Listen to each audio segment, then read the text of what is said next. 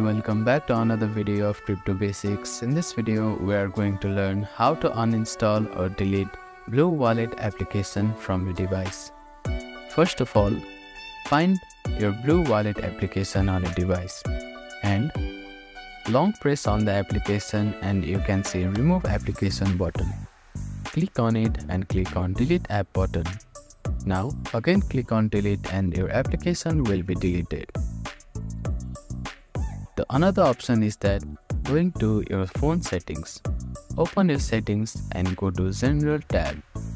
Here go to Phone Storage and find BlueWallet application from here. You can search for application from the search bar at the top. Now click on your application and click on Delete App button and confirm it once again. As you can see that BlueWallet application has been deleted from your device. Thank you for watching this video. Please do not forget to like, share and subscribe to our channel and comment down if you have any queries.